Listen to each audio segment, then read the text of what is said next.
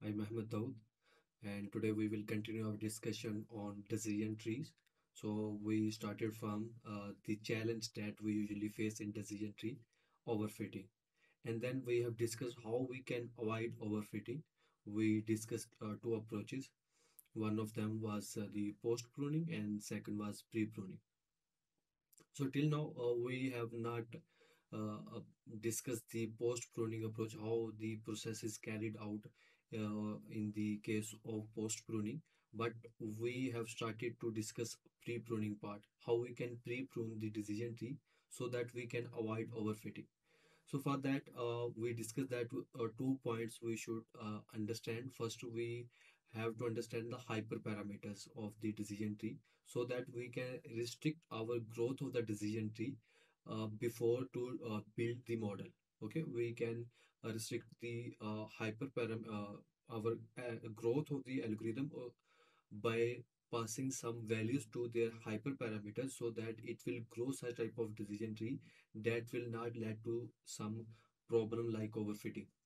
Okay, for that we have done a lot of discussion on the hyperparameters, and along the way we also have a quick recap on the CV part, cross validation. What are the importance of cross validation? And then today you are already familiar with the GridSearch CV. You are already familiar with the hyperparameters of the decision tree. What hyperparameters actually can control the growth of decision tree, and you are already familiar with all of the concept that we need for the pre-pruning part. In that particular session, I will focus on the that particular code, and I just pass through the whole process so that you can get an idea. You are already familiar with all of this stuff, so that's why I am here using the same data set, same problem statement that we have discussed in the part of logistic regression, in which here the problem is to design such type of decision rule that can classify the what type of persons are at good risk or bad risk, what type of person will default in future or not default in future, so that loan manager can approve the loan to the persons by taking some help from the model that we will build. Okay, so this model can enhance the taking of for the power of decision taking decision for the loan manager. So you are already familiar with that problem. We have done a lot of EDA, and we have seen a lot of graphs in that case. So if you have to recap, you can see the videos that we have for the logistic regression part. Okay, all of the stuff regarding ADA we already have done. So I am just jumping toward the part of model building.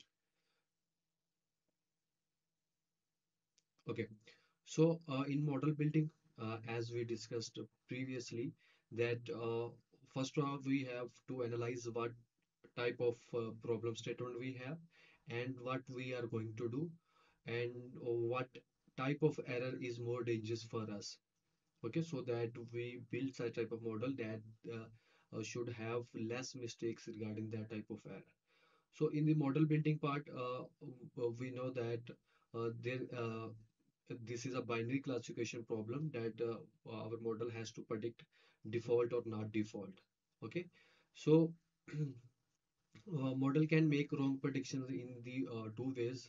Predicting a customer is not going to default, but in reality, customer will default. In that case, we will have loss of resources. And if our model will predict a customer is going to default, but in reality, the customer will not, in that case, we will lose a potential of a customer. Which loss is greater? Loss of resources will be greater, loss for the bank, because if you are giving 1 lakh of the loan amount 1 lakh, and your interest or profit on that is 10,000, then in case of false positive, when you will predict that customer will uh, default in future, but actually not, you will lose a 10,000 of profit. Okay, you will lose a customer. But if your model will predict negative, that means that your customer will not default, but actually he or she will default in future, then the bank will lose 1 lakh of resources. So in that case, false negative is more dangerous compared to false positive. So to reduce the false negative chances, we have selected here recall as a best measure, and we want such type of model that should have maximum recall. Okay, so this is the data set, and you are already familiar with all of the columns: age, sex, job, housing, saving account, checking account, credit amount, duration, risk is our target variable, and purpose. Okay, and here we can see there are a lot of categorical columns, and now we will convert these categorical columns into some numerical form. Okay, there are 700 samples belong to the zero class and 300 samples belong to one class. It means that our data is quite unbalanced. There are a lot of samples belong to zero class. Here also, according to each category in categorical column, their counts are here as a output. You can visualize, and you are already familiar with that. If you want to have a understanding of that data set again, you can review the lectures of logistic regression case study. Okay, so we have ordinal attributes here. So two attributes are here: ordinal, saving account and checking account. In that we have little, moderate, rich, and quite rich. In saving account, four categories, and little, moderate, and rich, three categories are in checking account. So we know that when we have ordinal attribute, we can convert into the same type of numerical form, so that the order will maintain, and we will get such type of model that can have the understanding, or that have learned the pattern in the same order like categories were present in the column. Okay, so maybe you have a question that why we did not in the case of logistic regression. So it's up to you. You can also do in the case of logistic regression also. It's not a big problem. Okay. In the case of logistic, I think that we have converted all the categorical columns in one hot encoding into multiple binary columns, you can say. But here I am converting my ordinal attributes into a numerical form, which will be have some order. Okay, and nominal attributes here are sex, job, housing, purpose, that have no any order. These are just nominal attributes. So that's why I will convert them into one hot encoding. First of all, I will convert my ordinal categorical columns here. Here I also have mentioned that encoding categorical variables to numerical is necessary if we are using decision tree from the sklearn, because scikit-learn implementation does not support categorical variables or input variables for now. Okay. Actual decision tree, as I told you previously, actually support the missing values and categorical columns, but sklearn does not do that. Okay, so now I am converting my nominal attributes by using pd.getDummy pandas function into some non-hot encoding columns. Okay, so here you can see all of the columns are in some numerical form now. I have splitted into x and y. Then I have splitted with the 30-70 ratio into train test split. So, in case of standard scaling, there is no need to do scaling here. The reason is that each column during the training process, you can, we have done an example on decision tree also. Each column is individually is processed here in during the training process. Each column is individually analyzed that each value of each column, how much producing the how much it can reduce the impurity. We analyze each column, and although we also analyze each value of each column. So each column processed individually compared to other. Like in the case of linear models, we have multiple columns, and during the training process, there are some summations because all time by the equation you can analyze that when you have bx plus c equation, then you are summing up, and when you have calculated the error, then you have to calculate the error like what is true value, oh, and the difference between true and predicted value. Okay, in that way, in the logistic regression you are also familiar with that, but in the case of decision tree all columns are individually processed, so that's why there is no need to do some sort of scaling here. Like in the logistic and linear regression, also there is no much standard scaling cannot increase the you can say accuracy. It is just for the case if we have to do analyze our coefficients, okay, so that we can see which variable have how much relation with the target column. In that sense, we usually do standard scaling, and I also have explained that part in the case of logistic regression. But for now, there is no need to do scaling here. And it is also mentioned in the decision tree by SQL documentation that there is very little data preparation required for the decision tree models. So here, without any restriction of hyperparameter values, I am going to use my default decision tree with the default hyperparameter values. Okay, it means will be no restriction on the growth of the tree. It will generate the tree in a natural way, like the algorithm will work in that way. It keeps on splitting the data points if there is some decrease in impurity to get some pure leaves. And here you can see that when I have calculated a recall on the train and test, you can see here like on the training data set, it is giving 100% score, but on the test data set, it is giving very less, about that 40% score on the testing data set. You can see a lot of difference in the score of train and test data set. It means it has learned all the patterns quite well of the training data point. Now it is not able to generalize the future data points or new data point that it has not seen during its training part. Okay, so it is quite straightforward that model is overfitting here. Okay, so if you can see accuracy, in the case of accuracy again 100%, but on testing data set it's 63, which is also not a good, or you can say can uh, show you that the model is overfitting here. Okay, so here you can see the confusion matrix. There are um, this number of prediction model has predicted as a negative sample, and there are 52 samples that are predicted as a false negative, and there are 59 samples that are predicted as a positive but false positives are 59. Okay, so our aim is to reduce 52 false negatives as much as I can.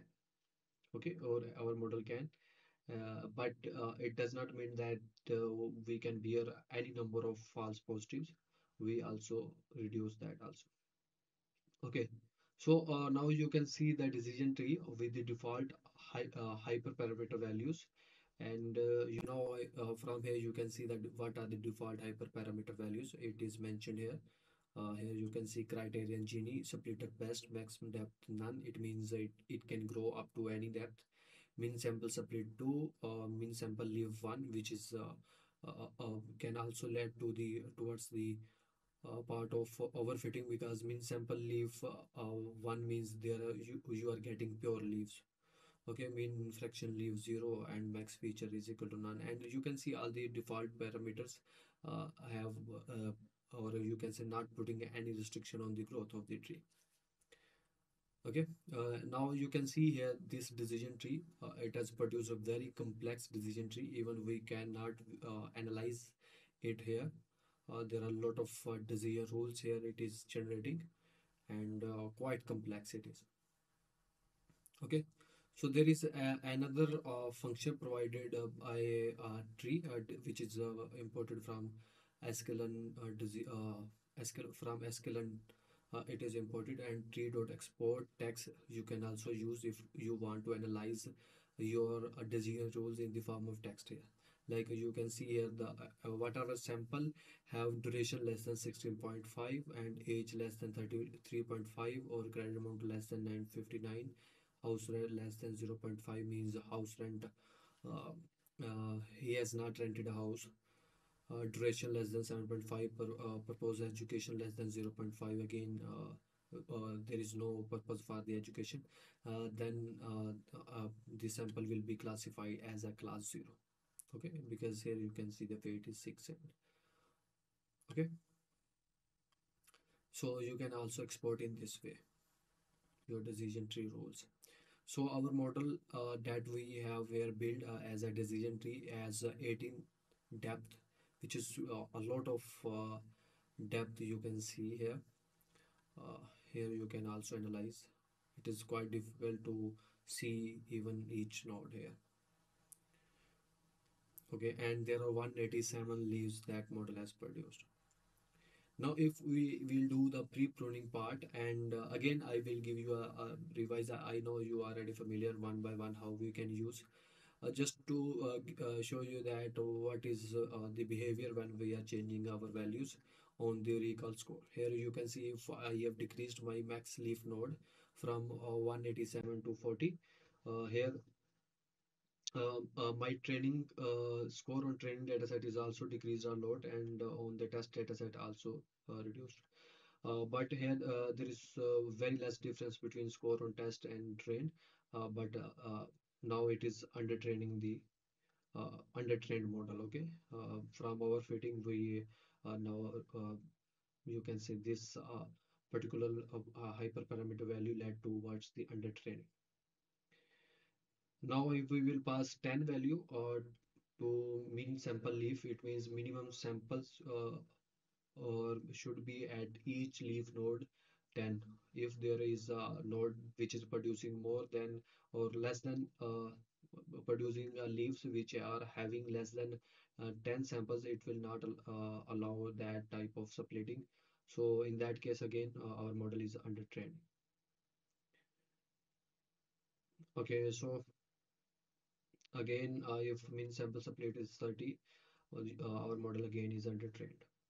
Okay, you can see the max depth. In the case of max depth, it is quite very bad. It is performing like a 35% accuracy on the training data point and 20%. It means whenever you will pass some new data point to that model 7, it will be there will be just 20% chance that it will predict a class that 20% chance it will correctly classify your data point.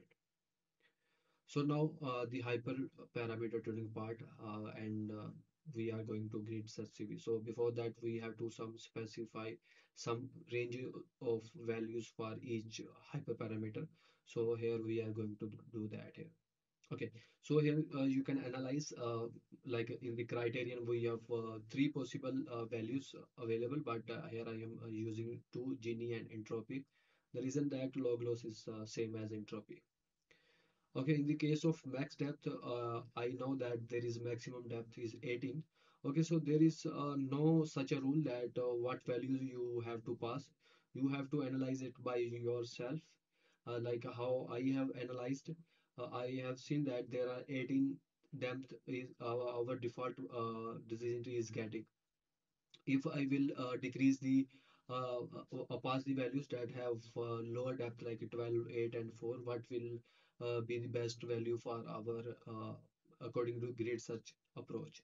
Okay, so I am just passing these values randomly. There is no such a you can say strict rule. Okay, but in case if let's say after running grid search approach, grid search CV method, if your best parameter value of max depth will be 18, then you can again redesign your values of maximum depth. uh, it will you can redesigning that way like 18, 20, 24, 30, so that it can if there is a chance that your model can have good hyperparameter value beyond the 18 or more than 18 as a max depth, then you can again revise your hyperparameter values, ranges of hyperparameter values. Okay, okay, instead of that I should do here. Okay, so here I have designed max depth 4, 8, 12, 18. Minimum sample split by default it is 2. So I have designed here 2, 6, 10, 16. Okay. Let's say if uh, after running grid search approach you will get like a 16 best parameter value for mean sample split, then again you can design in that way like 16 or 20, 24, and let's say a 30, this range of value, and again you will run another grid approach. Okay, but if in one go you will define a lot of range, then it will generate a lot of models here. Okay, like these hyperparameters, if I will pass these hyperparameters, it is generating 24,000 models. Means we have to train 24,000 models. So you can see how much time it will take for that process. Okay, even if one value you will add here, let's say 20, how much time model how much more than this 24,000 we have to train the models.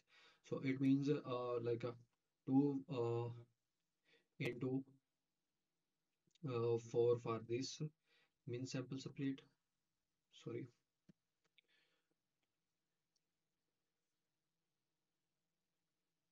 4 into 4 into 1 2 3 4 into 6 into 2 into 4. You can see 6,000, there will be more 6,000 combination it will generate if we will pass just one value here.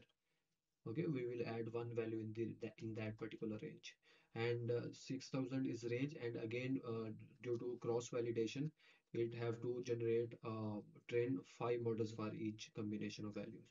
So you can see there will be 30,000 model it has to create more. Okay, and previously how many we are having, or 12 1 lakh 22,000 here. So then if I will add here 20 value, let's say I will increase this range and make it 20. Now the model here will be 1 lakh. If I will add here 30,720 plus the value, then we have to train 1,53,600 models. Okay, so you can analyze how much time increase by adding just one value here. Okay, so you have to specify just a very small range of values so that your grid search this cell grid search CVO will take less time. Okay, then again you can redesign your ranges, like I am saying, if it is giving to you 60, if you want to more optimal value, then again you can redesign according to that. Let's say in that particular case it will select 10 as the best value, then you can design in that way like a 7 9 10 13, like you can design in that way the new range of values, and you can run again grid search approach. Okay? So here you are seeing I have defined values for each hyperparameter, and here in the case of mean weight fraction leave I have passed this value. There is no strict rule like I am passing here. I have just analyzed in I am passing the values in the same way like I have passed in the mean sample leave. So there are 700 samples in the uh, training part. So I am just dividing 1 over 700, 4 over 700, 8 over 700. It means whenever 1 over 700 mean, whenever if our model will use this mean weight fraction leaf value, then it will multiply that fraction with the uh, you can say total number of data points that our model will have during training. So it means total number of data points will be 700, and it will give you this will give you 1. Okay, so it means mean fraction leaf, mean weighted fraction leaf, minimum weight fraction for each leaf that can be produced for the splitting of node should be greater or equal to the 1. Okay, so I am passing here. You can pass whatever values, but I have just passing here values. So, let's say if it will during the after grid search it will select this value, then again you can design your range of values. Okay, I am passing class weights, balance or none. Let's say here you have seen that there are uh, more samples belong to zero class and less belong to the one class. So there is unbalanced data set. So I am passing both values to class weight. If for my data set, if I will make my data set balanced, what will be the best parameter values, and if I will make uh, I will pass my data as it is like unbalanced data, what will be the behavior of my model. Okay, so here I have designed, there is again no strict definition that how you have to design the range of values. I have designed by you can say a little bit of brainstorming on these hyperparameters. And after running this grid search, here I have designed, you can say here I have declared my grid search CV object, and I am passing here as estimate of my decision tree with the random state is equal to 1 to get a deterministic behavior of random state. Whenever I will run that code again, I will get same type of decision trees or same type of value. So that's why I have passed a random value. Here, estimated decision tree parameters that I have here create a dictionary of the hyperparameter as a keys and their values. Score is in the recall and CV is 5. Verbosity is equal to 2. How much information I want during the running of that cell. N jobs is equal to 1. I want to use all the processors of or all the cores of my CPU during running that cell. Okay, here I have fit the model. It will take some time for you when you will run it on your laptop or PC.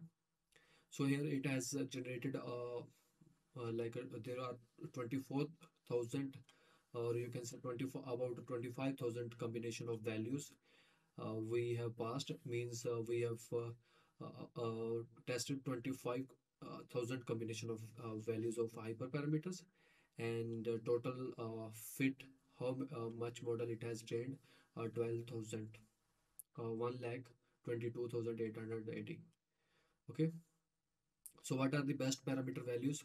Here you can see balanced, class weight, criteria entropy, maximum depth 4, max leaf node 4, minimum impurity decrease 0, and these are the values it has selected as best parameter values.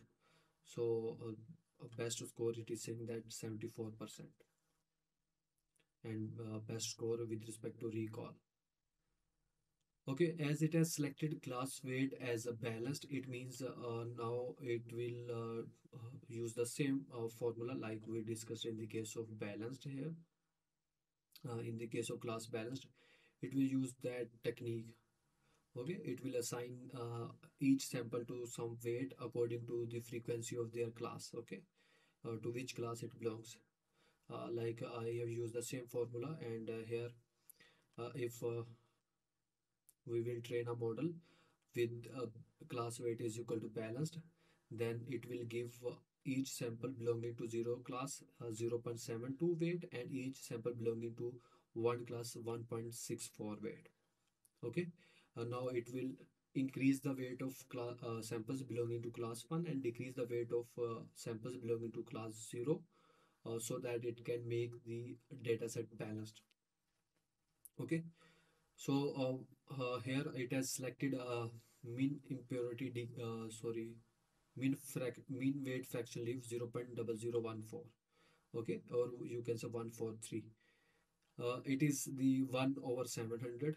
Now whenever when each split whenever a node has to split, it will see that each leaf should produce this amount of weight. Okay, means 0.00143 into 700 means about one weight should be at each leaf node when the model is going to split. And you can see here if your model is doing splitting on node, and one node is producing, let's say If your model is doing a splitting on that particular node and it is producing a child node this one and this one, okay, and let's say in that child node there are just one sample which is belonging to zero class, okay, and there are multiple samples, okay, there are multiple samples, let's say there are five samples. Now here you can see zero class sample have a weight 0.72, okay, which is less than to 1 that we have specified in the mean weight fraction leaf. So this sublet will not be allowed. Okay. So whenever you can see here that we have specified mean weighted fraction leaf, uh, like our grid approach has selected that mean weight fraction leaf 0.00143 is the best value. Okay. Mhm. Okay. So now I am going to pass the values that I have selected. My GridSearch CV told me that these are the best. So I have trained my model with these best hyperparameter values. Now I will not get that type of overfitted model. Now I have put some restrictions on the growth Y model, like maximum depth should be 4. Like previously with the default hyperparameter values, the maximum depth was 18.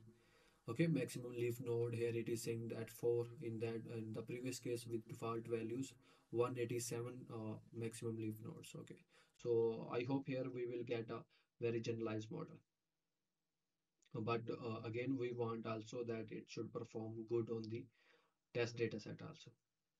Now here the scores, like it is performing giving a 56% accuracy on train data set, 53 on test data set. It is better than the default values. In the default case it is about like a 39% or about 40% accuracy, but here 53.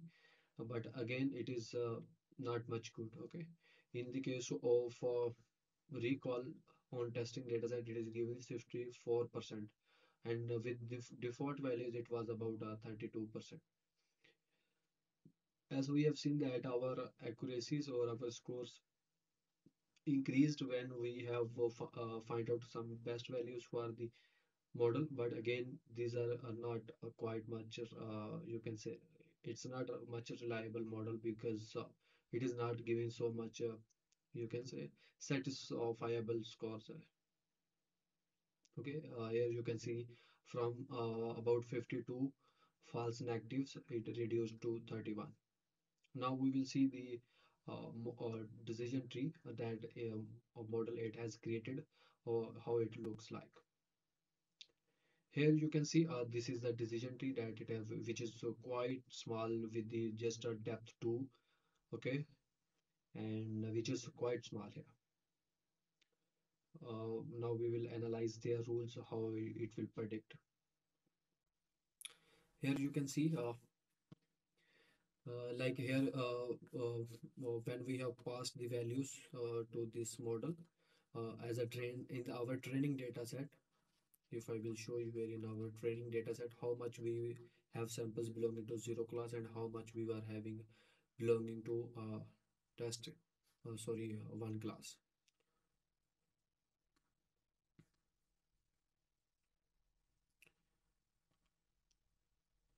So we can check here.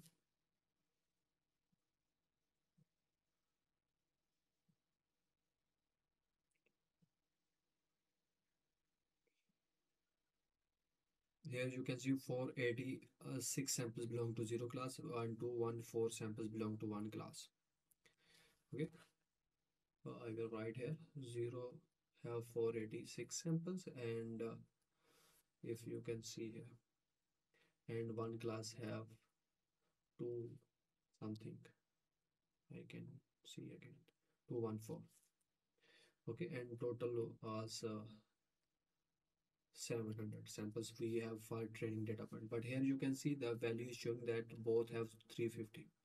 Now you can see that it is not here calculating the number of samples, instead it is calculating the weight of the samples, sum of the weight of the samples belonging to zero class and sum of the weight of the samples belonging to one class. Okay, and like here you can see again Okay, so there is one interesting aspect that I want to tell you here. Like this, when you will go, let's say a new data point which has less than duration 16.5, you will go towards this side, and then you will check the age less than equal to 33.5, you will go towards this node, and this node is predicting the class 0. And if your age is greater than 33.5 and you have duration less than 65, you will go towards this side, and again your sample is your model is predicting class 0. And it is the again the same case on this side. It means there is no use of that particular rule. Okay, because this rule again producing the 0 class and 0 class, and this rule again producing 1 class and 1 class. Okay, and if we'll stop that here at this position, so we can predict that as it is class y0 and class is equal to y1, just on the base of duration 16.1 16.5, it will give the same result, because these nodes are giving the same. There is no you can say it is this rule is not distinguishing between both classes. It is producing in both cases same predicting same class, and this rule also predicting the same class. So we can put the restriction on the model, like I have here commented. Let's say here, hmm, sorry.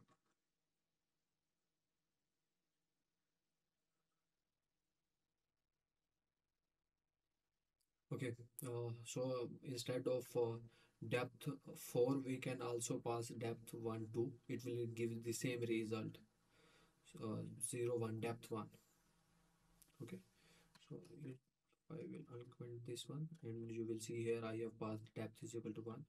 It will give the same result, 72 on test train and 62 on the test data set recall score. Here you can see 72 and 63. In that way you can again visualize how your model is predicted and what type of structure of your model is obtained during the training part. Now this model, according to our hyperparameter tuning with GridSearch CV, is producing this type of model as a best model for the which is having best recall, and it is just a decision tree with one decision node and two terminal nodes, and the decision tree with the depth one also called a stump. Okay, so it is quite simple, and you can also see whichever sample which have duration less than 16.5, it is predicting as a sample belong to predicting the class as 0, and whichever duration sample have duration greater than 16.5, it is predicted as a class 1. Okay, class 1 and class 0. So there are 31 here predictions that predicting as class 0, but this is false. There are 108 samples which is it is predicting as a class 1, but it is false. When we you will calculate by yourself the recall, so recall will be true positive divided by true positive plus false negative, and it is 64 on the test data set, you can see also. Okay, now we will run a grid search approach on and by having a different measure. Instead of recall, I am going to use accuracy here. Okay. Okay, so now we will have a look what hyperparameter values should be when we have different performance measure, which will be accuracy. Okay, like in the case of recall, we have seen I was wrong at that point. Our accuracy is decreased. Like here we can see our accuracy is decreased, but our recall is increased compared to the default model with default hyperparameter values. Like in the case of default hyperparameter values, our recall was having 40% score on the test, while our accuracy was having 63% on the test data set. Here our accuracy is decreased, but our recall is increased. As we have tried here to find out best parameter values with respect to recall, and this can be the cause here. Okay. Now we will have a look on the part of grid search CV with respect to accuracy. And here you can see this model we have obtained in the case of recall.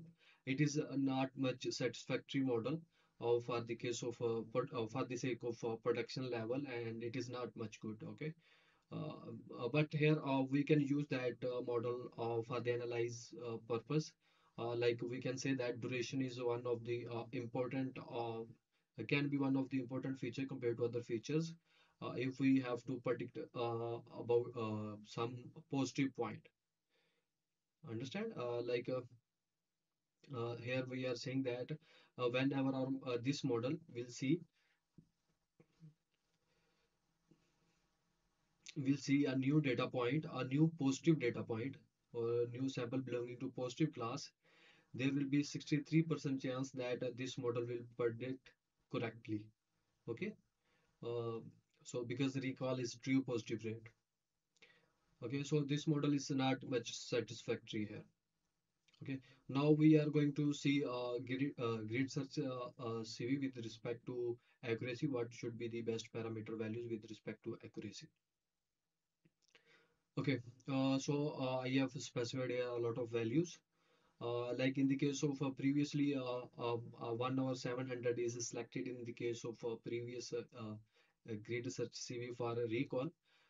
You can also like it was the last one value of the range. You can again redesign your range by passing some by having some range which have some lower values than this particular value. Okay, so here my best scoring performance measure is accuracy. Again, I have trained here less number of models compared to the previous case because I have decreased here. I have changed some values here. Okay, now best parameter values here are balanced class weight. Again, it selected balanced entropy maximum depth. It has selected 18. Again, the same 120 node in the case of default it was 187. And mean weight fraction if it has selected different one 0.0057. We can see what it is 0.577 into 700. Uh, uh, like 4 over 700 has selected. We will divide here with 4 over 700. Like yeah, it has selected 4 over 700 as the minimum weight fraction leaf. Okay. Now we will see what will be the accuracy here. Our recall is decreased 45%. With the default hyperparameters, it was about 40%. Now it has 45. Okay, but in the case of grid search, see with respect to recall, it was increased to 63. But in the case of accuracy, it again decreased. Here you can see accuracy 59, it is decreased here.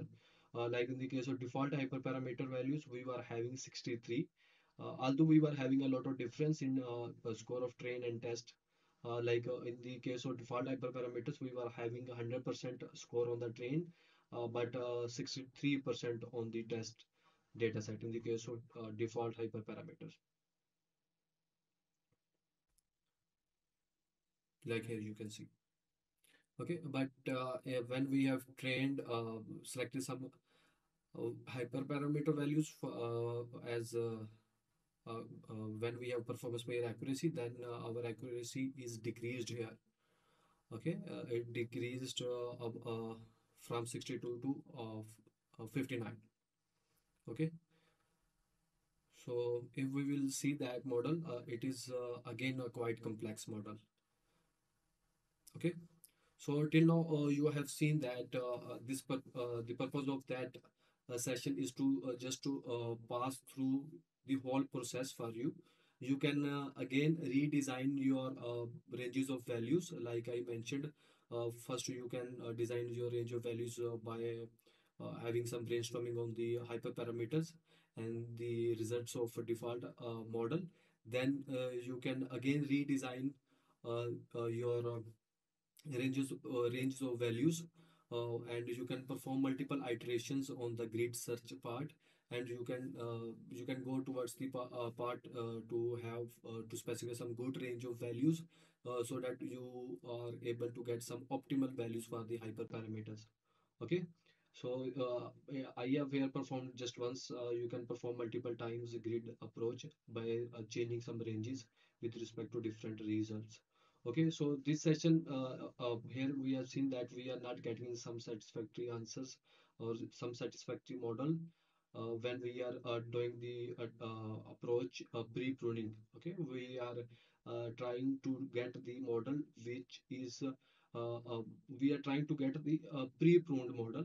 Okay, but in the second approach, which is post pruning, we first train the model with default hyperparameter values, and then we cut down the branches that are creating overfitting.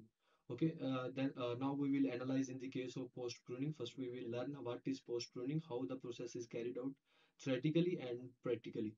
Then we will try to implement post pruning and try to solve that problem, and we will see that what will happen in the post pruning. Either we are getting some good result in the post pruning, some good model, or either it is performing bad compared to pre pruning. But here decision tree, here you have seen that it is very, you can say, sensitive towards the overfitting. It can lead easily towards the overfitting, and when we have tried to decrease the overfitting, it led towards the underfitting part. Okay, so decision tree is not performing quite well. And for now, it's enough, but I can tell you that decision tree is also in production level, it is not much good to deploy it as a model. Instead, there is another powerful models like random forest. So decision tree can be in which there are multiple decision trees instead of just one. We create a model that have multiple decision trees. Okay, so that type of model is more powerful compared to a single decision tree. We will learn in coming modules about the random forests and ensemble techniques. But decision tree can be used for the analyze purpose. Like we have seen that duration is you can say duration is a most or important feature compared to all other features in case of recall. Okay, but actually for the production level it is not much good. Here in the case of accuracy, it is again the duration is the at the top level. It means it decreased a lot of impurity compared to all other split points or all other variables, or compared to all other variables best splits. Okay. Okay, so for now, just don't underestimate the decision tree. Either it is not performing quite well here, but it can be used for a lot of purposes. And as I told you, it is a base of random forest, which is quite powerful model. So if you have a strong grip on the decision tree, you will be able to get good understanding of random forest also. Okay, so don't underestimate. Keep on learning, and it performed quite well, and it have a lot of other advantages. If it is not performing well here, there is a no much problem here. Okay, so we will in the next sessions we will start a more post pruning part. So for now, thank you.